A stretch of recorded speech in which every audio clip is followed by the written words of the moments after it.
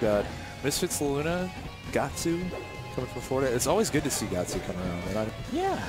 I'm a huge 20GX fanboy. I know I talked about this last time. Oh, I remember. But if you want to know a few things about the 20GX tech chase and how you set it up and how you can be mindful about it, please just ask. Falcon is honestly one of the more fine-tuned machines of Melee. Oh, yes. He requires so much to be able to make work at a high level.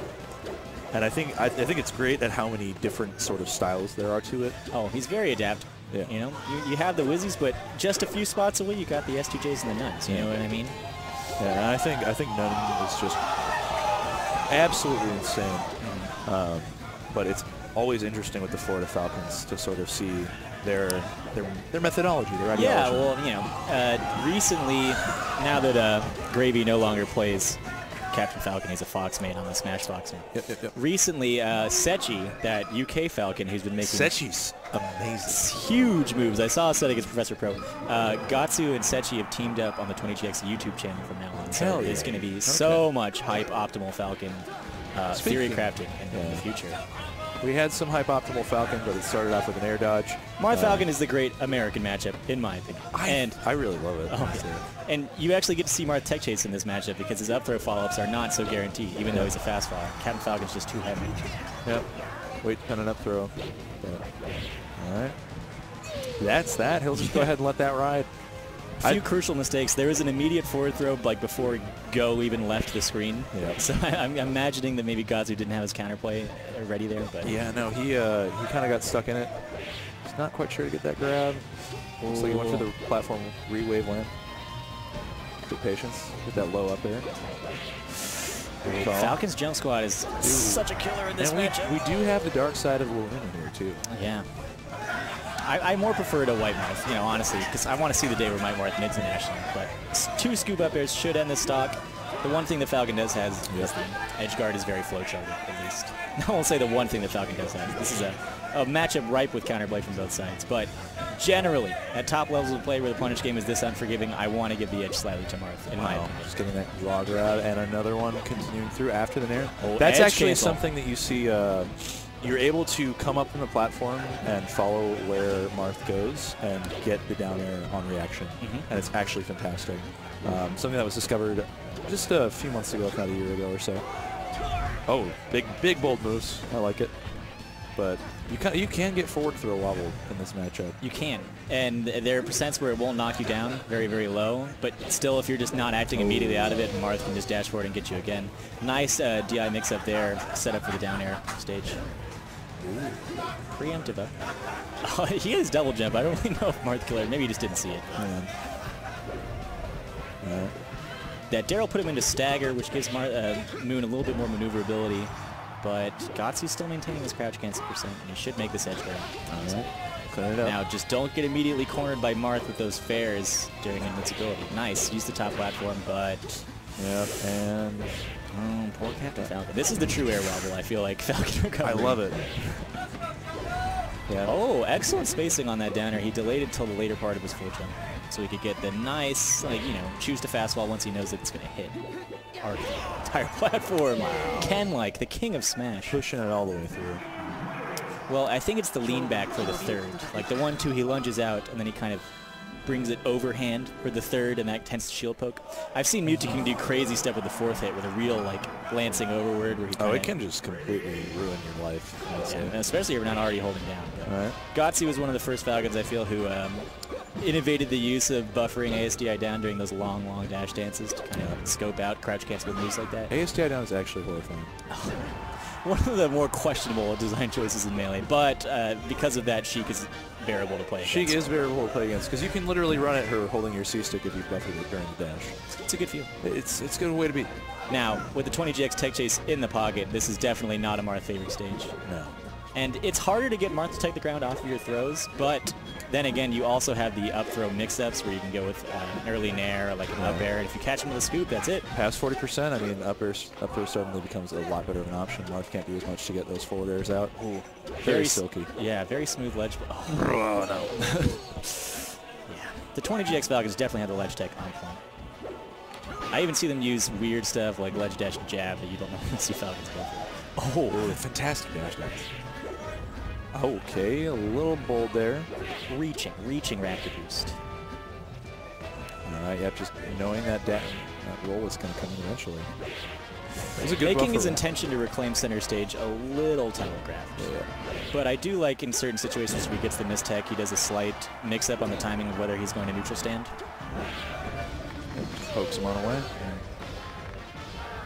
So, Gahtzu, having a hard time finding those early grabs, but at the same time, Moon is just not jumping, and he's also calling out Gahtzu's jumps very, very effectively. But it was good. It's that quick dash back, dashing grab. Maybe throwing the DI off a little bit. Great stomp. Yeah, and I like that he baited it with that little stomp, the crouch. It's sort of a telegraph that I'm not very mobile, and so in this day and age where people... Oh my goodness. Oh my god. These days where people aren't so great at dashing out of crouch, sometimes you expect crouch to root you to the ground a little bit more, but Gahtzu's incredibly technical, so... Yeah, he's making some bold maneuvers trying to get these raptor boosts off. Oh man, that stomp. And okay, good tech chase. You down throw, you dash, and then wave dash to their point of landing. And at that point, you clear your mind completely so you can be mindful of the visual tells to their tech animation. You just want to be reacting. At a certain point, it becomes all muscle, and it feels great. Yes. And honestly, I'll talk about this in the break between games, but there's a weird concept of the 20GX Falcons of mindfulness. Oh, they're big on it. They're big on the art of war. They're big on mindfulness. Oh my goodness. And Jeet Kune Do, yeah. They all love that. Fantastic recovery. Still no jump, though. Grab that ledge. Anyway, Gravy was talking about this thing where he'll down throw Fox and get in position to do the 20GX style tech chase. But right as Fox actually hits the ground, he'll blink to clear his mind of visual stimulus. And then as soon as he opens his eyes, he can quickly zone in on the tells, usually Fox's feet, to determine the tech animation as quickly as possible. I think that's really next level tech chasing. Good. Oh, no, sir. And he got the scoop. He had everything. Oh my goodness. What a great knee. This has been a set already defined by several... Oh my god. What is this game? Oh, huge snags. Huge snag from the Moon there, and then, ooh, big down smash. I love that falling up air where you just get Falcons right in front of you. Oh. Bit of a trade. Just for that back air. Ooh. And the way that Marth likes to come down on you with aerials sometimes this matchup, the immediate up airs are another mix-up. A lot of times you think about zoning people out with your nair, but Marth has the range advantage in this matchup, so you got to think about using your other areas a little more creatively.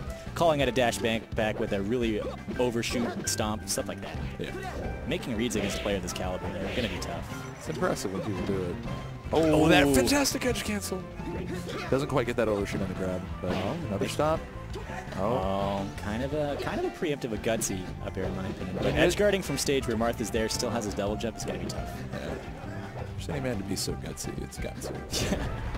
I'm surprised you didn't wear the guts tag. Yeah, it's typically his thing. Maybe he's just still waiting for the next chapter Berserk to come out. Maybe he's just waiting it for not to be terrible. Oh, bro. The animation is quite bad. Oh, I don't mess around with your thing. Oh, yeah. I'm here for the manga. Oh, okay. Sorry. Oh, nice. Oh, that's what you get for countering, but... It, yeah. All right, I just come back. Hack dash. Show me. Oh. The wave land down. Nice little mix-up, and you're already buffering crouch. Already just following through on that dash back. All right. Even with the amount of strange happenings we've had here, Gahtzu's first game managed to maintain a reasonable momentum lead, I'd say. Dash through and then crouch in this side. Yeah, I love these baiting crouches because Falcon's at least he was still in crouch. All right. And he's following through. Yeah. Not quite able to get anything off that. Oh, actually not there for Another him. chance. Not there for him. And the DI was so bad. Let's go. It was so bad. Oh my goodness. Well done. Smart stuff. Plenty of points. But I will say that I really enjoy these crouches in neutral, making Moon think twice about coming in with that well-spaced fair, or maybe a double fair. Some of these randy, lunging neutral A's that I see too. I think you have to be so particular as Marth on Yoshi's, because every time you want to dash back after a move, you have to consider just how little stage space you have. Yeah. And every dash back you have can be caught almost immediately, because you're playing, maybe third of FD. Yeah. Third of Dreamland. And these are two of the most apt characters when it comes to quickly asserting stage control. Exactly. Oh, excellent. Getting a little PAL European action in there. Doing it for the fans. Yeah, I mean, it's nice to see. Oh, see that yeah. DI mix-up. Randall actually, I think, caught him up there and made it to where he was out of instability, if you noted that. And so he was able to get hit by that first knee. Randall will do that sometimes where he gets under your character model and right you as you're hanging on ledge and you just stand. Oh. It'll just break your invincibility. Certain characters can use it to refresh multiple times, but most of the time you're just not expecting it because no one. We all talk about being able to watch the clock and know when Randall's coming, but I've rarely met anyone who actually does it. Oh, that's a jump. Nice, and he gets the edge cancel afterwards. So even if he had missed or Moon gotten the tech, he would be in a good position. Exactly. Falcons don't do that kind of stomping, I think. Yeah, well, I mean, it's risky. If you miss even a little bit, then you're below ledge, no double jump. Ooh. I think it's good for characters like Marth, characters like Luigi. Sure, you can stop recoveries. Oh, yeah. The big DPs, if you will. Yeah. Not done on a wake-up, I hope. Oh, no. Wake-up DP? Risky business. Speaking of risky business, being off stage against Marth, one of the riskier ones. Yeah. That and Betamax video rental. Oh my god. One thing that I'm really loving from Gahtzu is that he will, instead of doing a more traditional Lord Stomp, he'll do Shield Stop, Stomp in, and just use that and sort of clean it up timing-wise. The shield turn is a movement tool and a bait in one move. It's one of the cooler options in Melee. And people who can act quickly out of shield are particularly impressive in that regard. Now we're going to a game 5 here in Dreamland, you think? I'm smelling Dreamland. Either that or Stadium. Yeah. But we shall see. I feel like he would go Dreamland. Yeah. In this situation, yeah. Easily. Yeah. Exactly, yeah. With the way that Moon's been playing, I think having the space would work around him. And the funny thing to me that Gahtzu makes work so well is sometimes how standing in place will work. Yeah. There's that Lord Stomp, always beautiful, but missing the conversion off of it. Ooh, getting the ace down tech. Excellent. That's huge there, because otherwise you get opened up. Exactly. That's a quick escape. And waits it out. Just barely trades it. 2 out of 3 laid up there on the platform. Chasing, not bad. Oh, no thanks. No thanks. Put it in the jar. Yeah. Oh, man. Marth throws, unreactable. Part of what makes his low percent tech chase game so good. You never know if he's going to forward throw or that roll in. Hit him with the down air. Forward throw down tilt. Oh, God. snipes the guts. All right, game 5 starting off pretty rough, but we have seen Gahtzu pull back from 2 stock deficits and turn the game around. Not if he's putting himself in edgeguard situations with a missed gentleman. Now that is not the 20GX Falcon stack. No, missed gentleman. Yeah. This is looking a little rough, and I think Moon is just doing a fantastic job of holding center. And instead of trying to come up with rising fair, he's doing a lot of late. Late aerials to make Gahtzu stay in shield or maybe a little more rooted to the ground. Yeah. Because even though Marth commits to the jump, he still has the ability to sort of make a spectrum of decisions off of Oh, yes. He's got great aerial movement. Yeah. And his fastfall is actually pretty potent despite being a semi-floaty. So. Yeah. Like, he's, I think, one of the best characters in terms of how he can work within the context of a jump. Yeah. It's crazy. It's great. Not only that, but he's got forward air and back air, which are just excellent spacing tools regardless of where you're drifting, which direction you're going. Yep. Oh, the slight hop back there with the analog drift, reacting to whatever instant aerial that Falcon would do there. All right. Let's see, holding on to this stock pretty decently. Yeah. Ooh, but an overshoot in air. Very nice. Don't get cornered here. I'd recommend going to ledge, personally, but then again, I'm not on top of it. That's fair. Reverse back here, none like. Oh, that was a jump knee. That was a jump knee for sure. Would have been good to have. And immediately just recognizes the Moon has ledge, buggers on out of that situation, catches the dash back now. So. Yep. A little dance there. Yeah. Near the ledge. Little jig. Now, Moon's going to look for any sort of trap into a grab. Oh, goodness. Oh, he went hard for that overshoot. Yeah. And Falcon's got a substantial butt grab, but putting yourself directly into the corner in this kind of situation has got to be scary. All right, single hit in air. Oh, Wispy, making it very hard to tell exactly where both characters are going to land after that down throw. He's not dead, but he's going to have a rough time getting back here. Both hits in air. And just to find his ground. Solid down tilts. Gahtzu crouch canceling no longer any room for that. What a shield. Oh. That shield stop Shield stop, shield drop. Knee was just juicy. Florida definitely has some of the best shield droppers, I'll be honest. Cobalt shield drops, Gahtzu shield drops, Wizzy shield drops. Plup, shield drop master. People talk about being the shield drop master. I'm like, you haven't seen Plup. You haven't seen Plup? I haven't seen Plup. The way Plup moves in a platform fighter is just so insane. So cool. It's crazy. So cool. I played him a DreamHack. He's tech chasing me with an immediate dash all